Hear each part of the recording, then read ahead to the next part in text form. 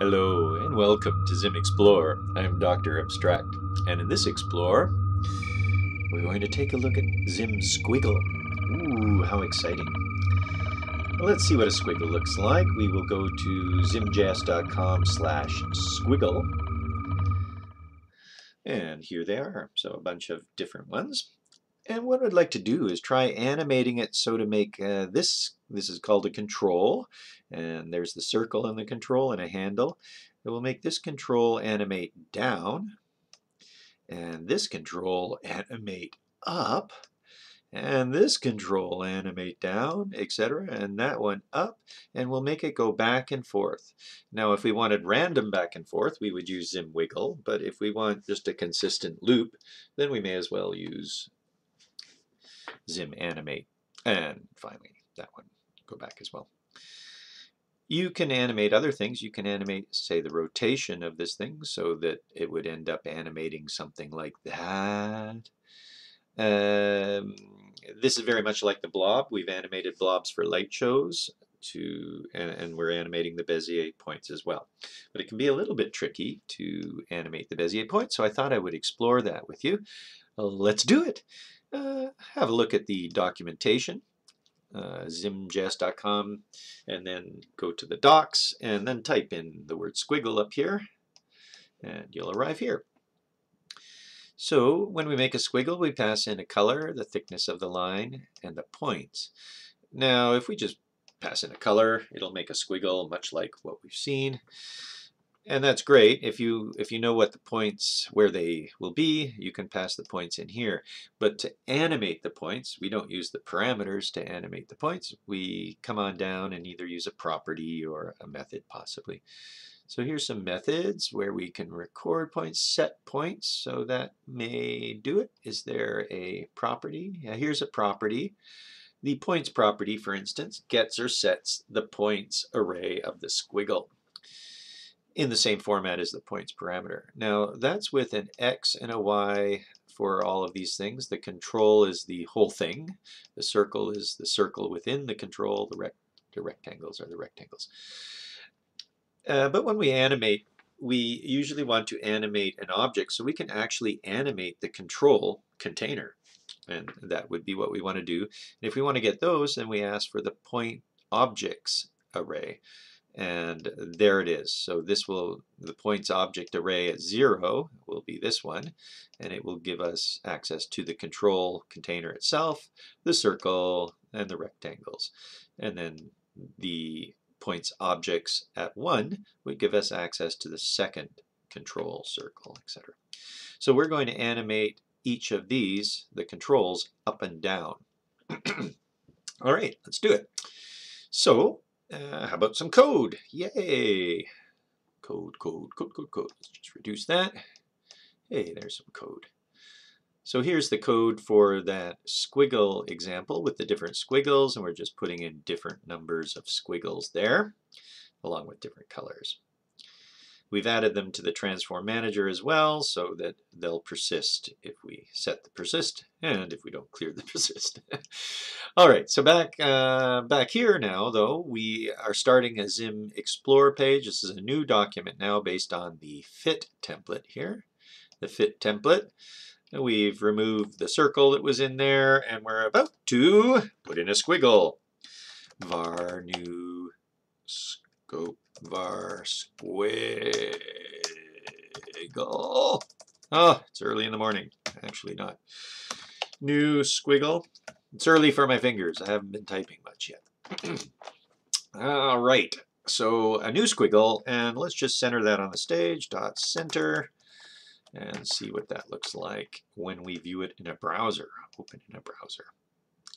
There she be. Hey, that's actually the default squiggle that we'll be wanting to use. That looks fine. So we want this to move down, that one to move up.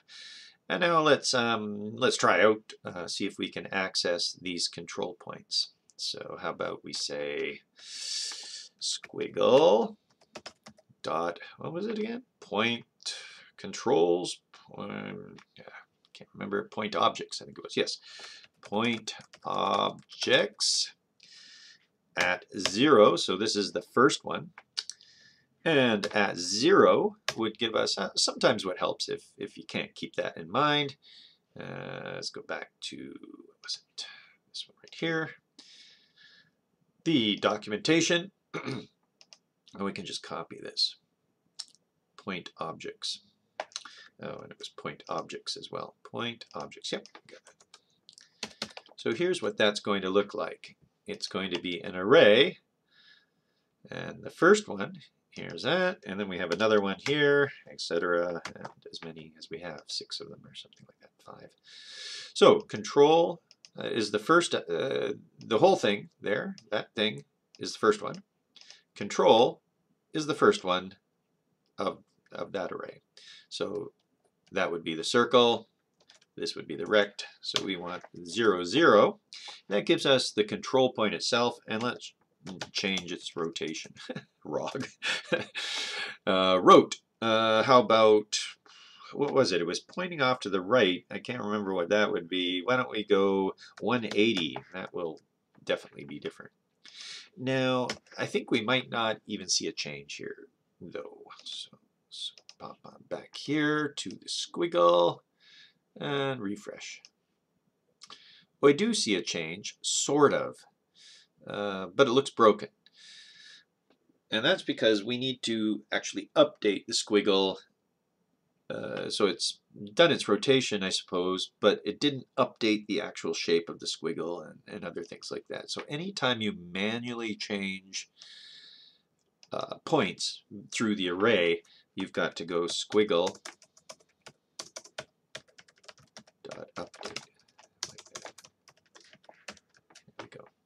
All right, now let's take a look at that. Refresh. And there we go. So what that's done is it's just moved it from here, which is 0. Usually rotation is 0 relative to the positive x what's it called, axis.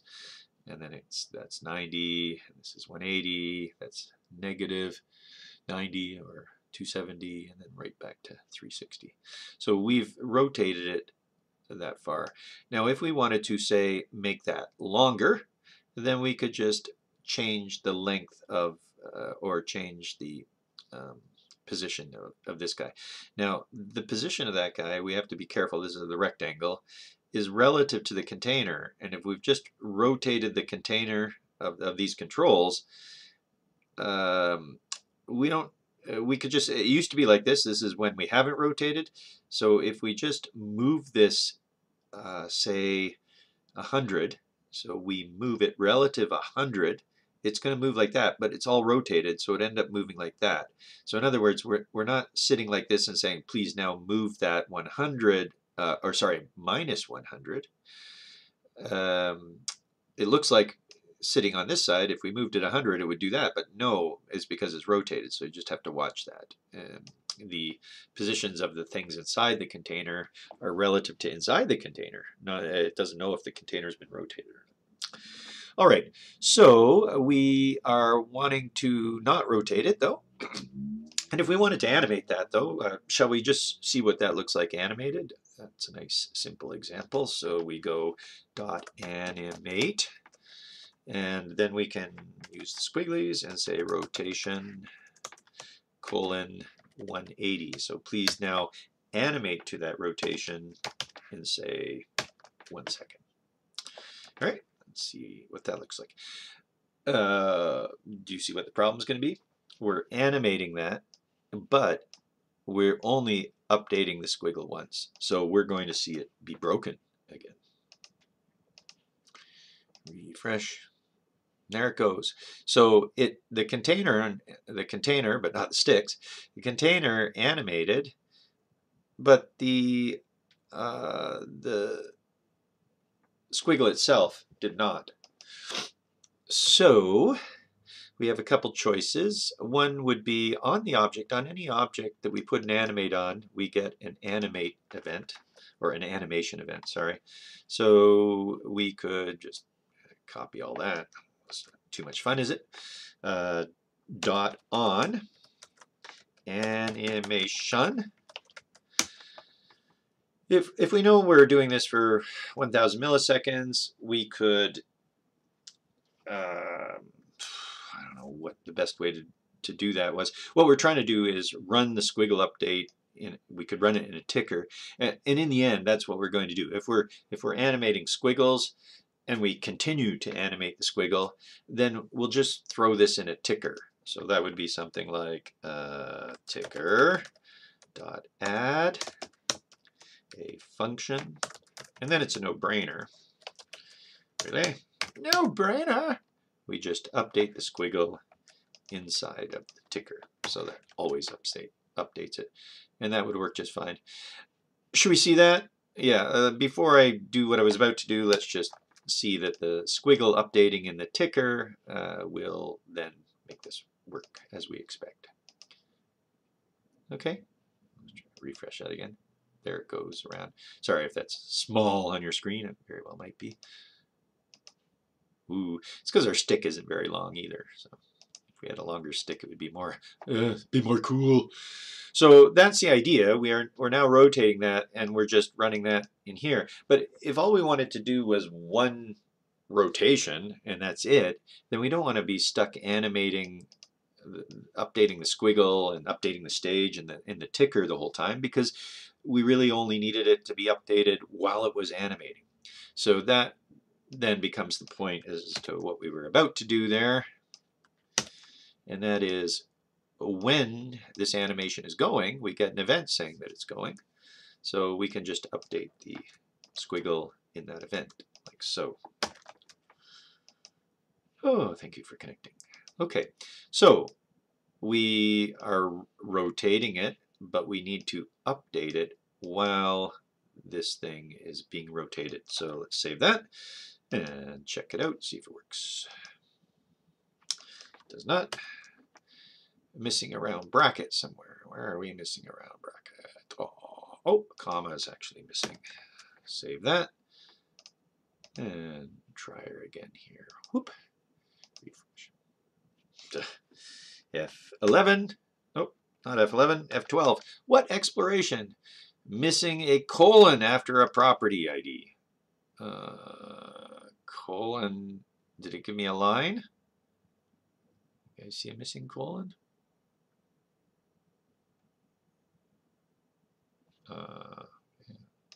There's a line there. On 55, missing a colon after property ID on line 55. Squiggle dot update colon.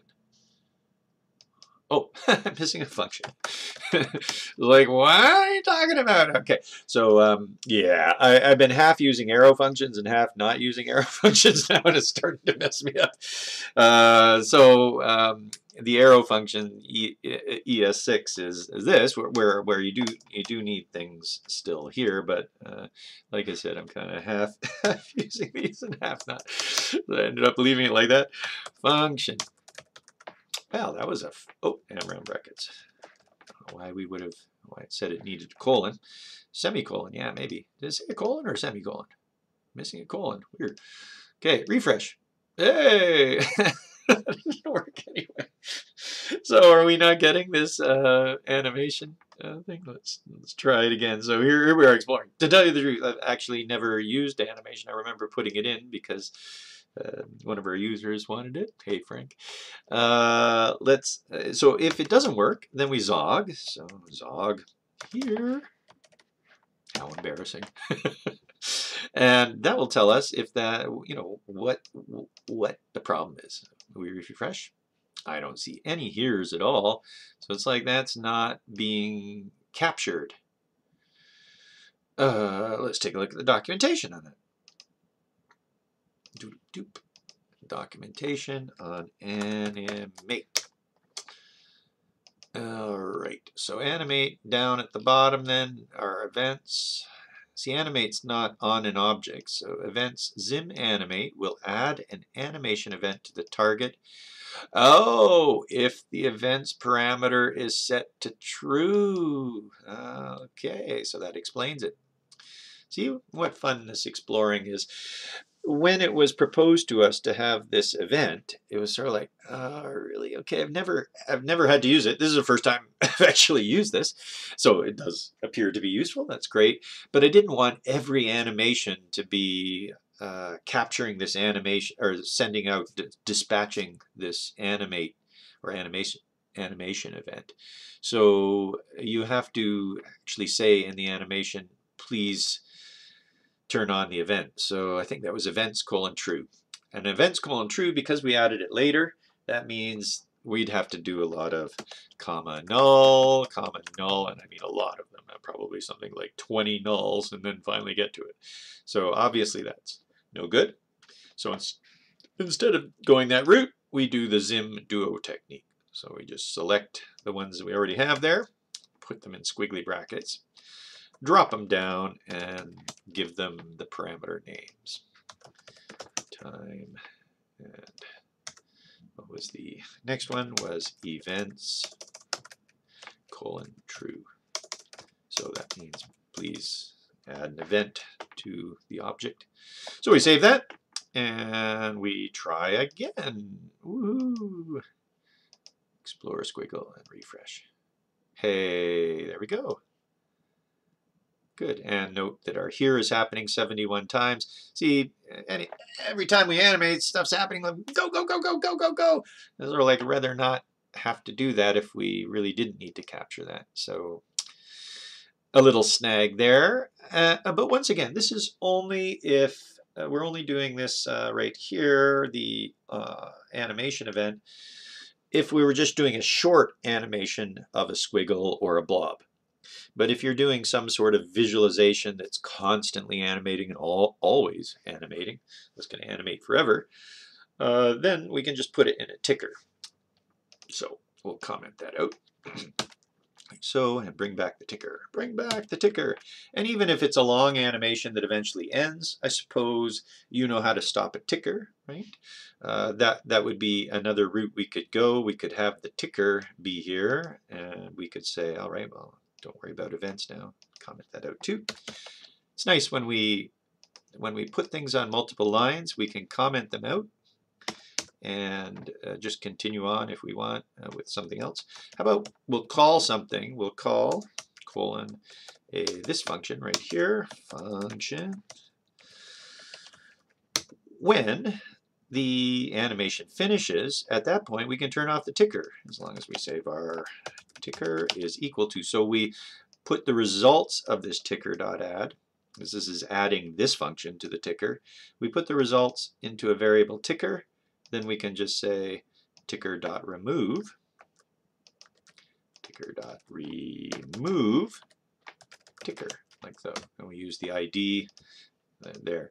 So as it is standing now, we're going to animate, and right away we're running a ticker, but when the animation is finished, we're going to call the function that removes our ticker from the ticker list. So how can we tell? We could put a little zog in here. We zog ticking, like that. And let's try her out. So we refresh. Lots of tickings. And look, it stopped. So we had 56 tickings. And then the ticker stopped. I think that probably adding the event would be better. If you need to do something as well as animate while it's animating, then you would have the event that's being called. Okay, so let's see, what were we what we're doing? We'll update the squiggle constantly. We're not going to put an event on it. We won't bother calling anything when it's done. As a matter of fact, we're not going to make it done because we're going to loop this thing. And we don't want to really animate the rotation either. We want to animate the Y position of it. Now, how high are those things? Do we know? Because we want to animate that so that it goes up and down. So we want this one to animate to where this one is. Nice little boat or something. Hey, you get back. My clickies are off. By the way, on mobile, these things are small. when you've got a lot of stuff going on, you often want smaller handles so that they don't cross one another, get in the way and stuff. But if you want bigger handles, it's pretty easy on the ticker to make all these things bigger. And indeed, in mobile, it defaults to be twice as big, by the way. So there's less missing of these things. The problem is when you miss it, oh, I missed, and it turns it off. So we've got a squiggle. We're wanting to animate it, but we need to know how high that squiggle is. And I don't know. I can't remember because we're exploring if there's even a parameter for the height of that. Maybe, maybe not. It's some sort of default height. Call parameter. Oh, this is animate now. We want squiggle. So color, thickness, points, length. That's the length of it. Control length, control type, handle size, toggle, move, control click. So it doesn't look like there is a parameter to sort of say by default start this high. I just chose something. Does it even say what was chosen? I'm kind of thinking maybe we didn't even say how high that was. So we could ask for the height, I suppose, of the squiggle, as long as that makes sense. Shall we just test? Zog squiggle dot height. In theory, that should be. If this turns out to be 100, or it's probably some sort of default amount there. Okay, there's a squiggle and refresh 60. Yeah, that sounds about right. So it's 60 high. It is a shape, like blob, like circle, like rectangle, triangle, and they all have width and height, and that's provided for us by ZIM, I might add, as opposed to CreateJS, which is all this, all of what this is built on, CreateJS, but they don't work with width and height properties. They only have scales. So we sort of painstakingly added a width and height. Oh, they have bounds as well, so you could ask for the bounds possibly, and then get the bounds height and width. But we move those as into properties on the objects. Okay, so the Y then we will want to be 60, not just 60 like this, because that may or may not work. I suppose we can, here, let me just comment that out for a second. And we will dot outline. See how outline comes in handy? It just, I can't remember exactly what's going to happen. Where, if I animate the control, where is the control in the squiggle? That kind of thing. So let's just visualize that. Yeah, probably be all right. This very first one, as you can see, this cross right here is 0, 0 inside the squiggle. The control is presumably inside the squiggle. I think it is. Yeah, I'm sure it is. And therefore, if we animated it 60 in the Y, it should just go from here to there. So I think that'd be all right. And we'll animate this one minus 60. If we did want to make sure, and we're just animating it 60, oh wait, we do have to watch that. Okay, because we don't want to animate this one minus 60, we want to animate it to 0. But we could do that. We could say, hey, just go 60 more, or go minus 60 more, 60 more, minus 60 more. That's relative motion to animate. And so let's bring this back. If we wanted to animate relative motion, 60 would work, but so would relative motion of 60. And then the next one would be a relative motion of minus 60. Right? So we've got a choice. We can animate it to an absolute position of 60 within the container, in which case the second one would be 0. Let's do this. Usually, if I can do it absolute, I'll probably do it absolute. That's what most of us are used to, an absolute position for animation. But there is relative by putting quotes, by the way. All right, so we're going to do 60 on this one, and in a time of 1 second. And is that good enough for a test? Yeah, let's test that. Test. Cool. Did you see that? Boom. And then we'll animate this one minus 60. So, oh, we'll want to loop that as well. And we want to get rid of the outline. So get rid of the outline. And oh, we want to rewind it as well. Rewind, although the order of this doesn't matter. Rewind true. Try. Jesus, really trying to try. Rewind true and loop colon true. There we go. So let's just check this first one before we move on. Wee. Dunk, dunk, dunk, dunk. Okay, that looks good. And then the next one in will be the opposite. So I can already see that we may want to run something more automatically here rather than specify each one of these things. Be like that. If we've got 6 of them, we could loop through however many we have, and then we can apply some sort of way to alternate which way we're going. That sounds good. But usually what you want to do, especially if you're just starting coding, you want to just hard code the easiest way, the easiest answer, and start hard coding it. If you then think you see a pattern, you can move right into abstracting the common elements. But yeah, rather than sort of hard coding every single one of them and having to go back and change them all, as soon as you see a pattern, then you can maybe flip to something more efficient. But before you see that pattern, it's good just to make it easy on yourself. So I'm going to now squiggle animate the second one here, number 1. So this is the whole controls of the second index 1 point.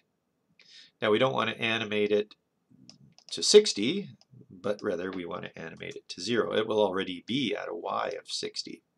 And we can spend the same time and do that. So we save that. And dryer here. Cool.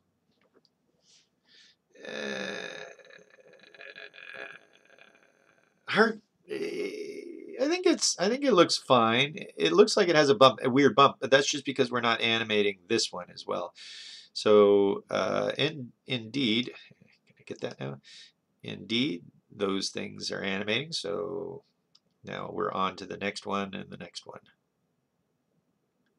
Okay, so we can start looking at a way to make it so that we don't have to copy and paste all this stuff and have all this long code. So first of all, we would probably do a loop through all of our control points. Now, there is not a container specifically for the control points or an array specifically for the control points, so we can't ZIM loop that, but we can ZIM loop the points objects, these guys, so the squiggles points objects. And the squiggles points objects is an array, so we can't go squiggle points object dot loop. Kind of wish we could, but this is an array, and we decided not to put the loop method on a traditional JavaScript array. In general, it's not a good policy or practice to append methods. I don't think, anyway. I mean, I don't care. I'm kind of a hippie anarchist, you know, whatever. Hey, but I've heard say that we should leave those guys alone. Okay, so I left them alone, or ZIM left them alone. In other words, there is no loop method of the points objects. However, when it comes to containers, ZIM containers, which extend CreateJS containers, I did say, yeah, all right, let's put a loop method on a container. So if we were looping through a container, you can say the container.loop. So we're left with using the loop function in ZIM. So we have a bunch of functions. Loop is one of them. Do you want to see that? Oh, are you excited? In the documentation, if we go up to the top here, dink. Oh no, did I really do that? Oh, I did. Okay, good. And type in loop and hit enter. The first one right here, oh, is methods. I don't know why we went to methods, but if I hit go again, it goes to, oh, right, that's right. We move. No, that is wrong. I must have selected. Let's try that again. Okay, so here's the first one. That's what I was expecting to arrive at. I think I forgot or didn't realize it was so So up top here, and probably put my cursor down in here and do the search. So now I'm going to put my cursor here and do the search for loop. It's still open this one. That must just be something in my JavaScript. That's weird. See, this loop that I found, you would think that the search would have come across the first loop, but this loop seems to have opened up the second loop, which is the loop method. And if I hit go again, there's another loop provided for us that is the loop function inside of code. Things like shuffle. Again, I did not add a shuffle method to the array, so you can't just say, hey, my array.shuffle. Might have been nice if they could, but they didn't. And a random function, and here's the general loop function. So this loop works for 3 different things. You can loop through a number, loop through an array, and loop through an object, literal. Whereas the other loop right here does 4 things. It can actually, maybe I should get rid of these ones, but I sort of thought that you'd still want to know about those. Really, this method is only passing in on the container. So if you were to pass a container in for an object, then it loops, but you can use it as a method. I should probably adjust this. Yeah, do you want to see my procedure for adjusting? Oh yes, you say, oh yeah! Procedure for adjusting is to go in, find the updates. It's a U. Where's the U here? U. Oh, that's not even. Must not even be that. Okay. ZIM is getting so big that I can't even tell the main ZIM documents from certain directories in ZIM. Updates, templates, updates. Here they are. So there's an update.txt, which I keep track of updates. So here are all the updates that are planned for Windows, or that have been done on Windows 7. No, Windows 7. Woohoo! We're working on Windows 7. All the updates for ZIM 7. And then here's a bunch of to-dos. And on the to-do, I will add change, what was it, loop docs for method to not include loop function functionality. Nice. Lovely. I think I'll remember what that means. And then I save that up and close it. And eventually that will make its way into the updates.html and keep you updated, or keep me updated. Keep all of us updated. So why did I just put a loop there? Oh, right. Did I have something? Yeah, I do. I have something in a cut and paste. How's that? So we want to use the loop function to loop through the squiggle points objects. And each time we do, we are given,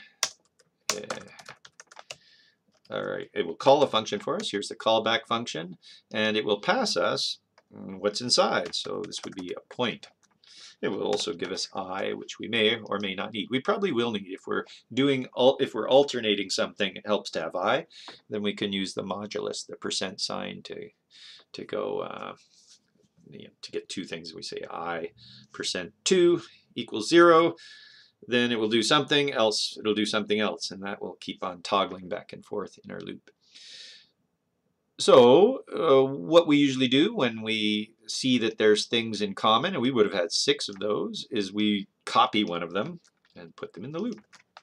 Or however we're abstracting, whether we're abstracting and putting in a function, or abstracting and putting into a class. Here we're abstracting and we're putting it into a loop. So we've got one of the hard-coded ones here. One thing that will change is we're given the point each time, so we do not have to ask for that. We would just say point. So the first time it loops, it gets the first point. So it's already got the first point, and now we're asking for the 0 element of that first point.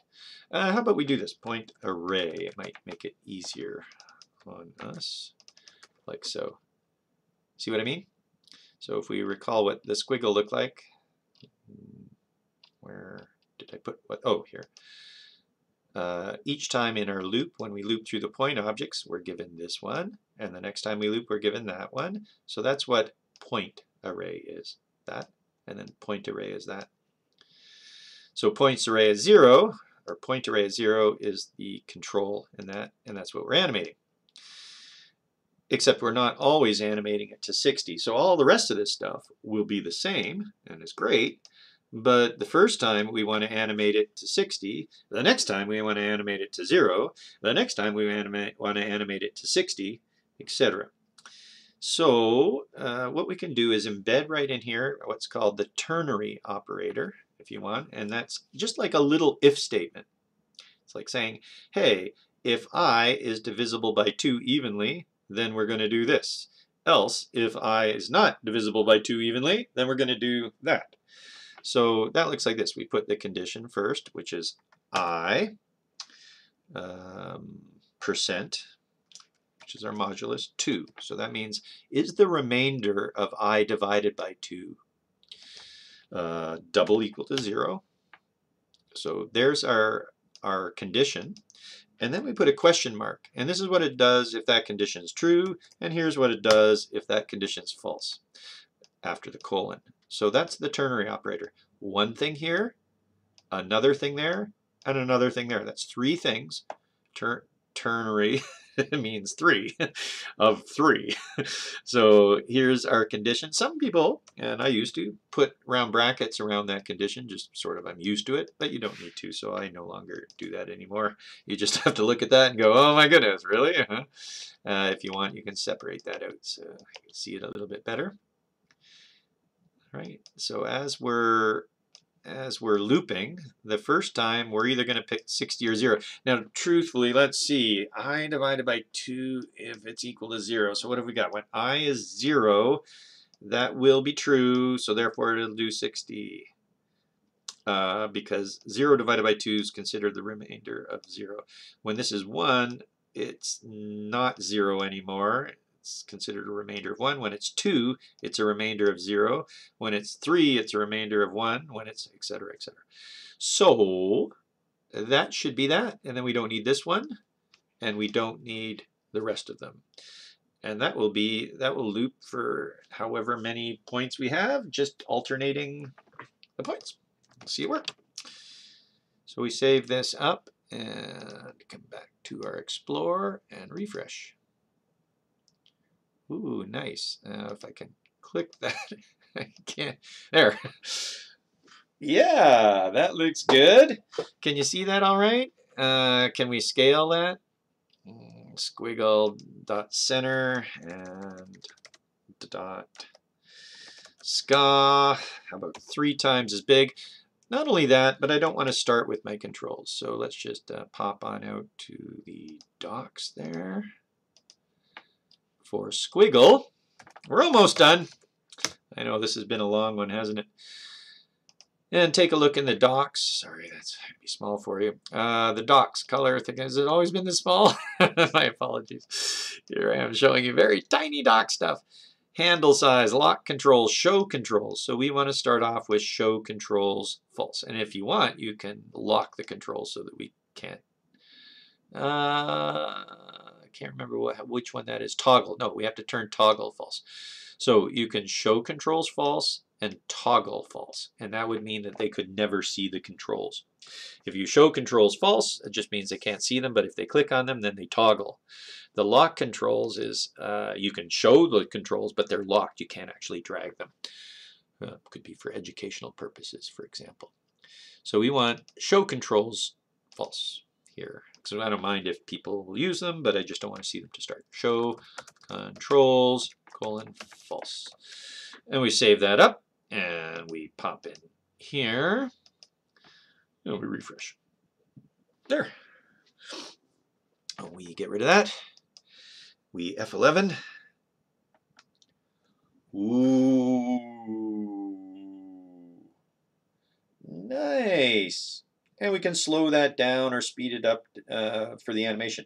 Now, if you want to actually accelerate it, so to make it go faster and slower, then ZIM Animate is locked into a certain animation time, which means you may have to do this more of with a coding value. You could then animate a certain amount and then you could, based on that, you could move things up and down at different frequencies. All of this, by the way, could be done with a shape and then actually code equations in here and update the equation each time. And if it's a sine like this, or a sine or a cosine wave, it's actually pretty easy to do. Does this even, that's how, or is that just a standing wave? It's not even moving. Yeah, this is a standing wave anyway, so it's not quite how you would see a sine or a cosine go, which would move through this as well. So to do that, I think you would have to move towards animating in a shape, or not animating per se. It is animating, but not using ZIM animate.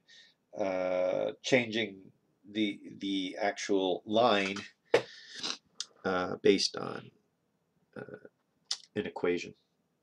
Okay, so that's it for this ZIM Explore. Oh, how much fun this has been! Ooh. And I am Dr. Abstract. Have a great day, or night. I should always say have a great night. When we're exploring, it just seems like you've got the stars there. Ciao.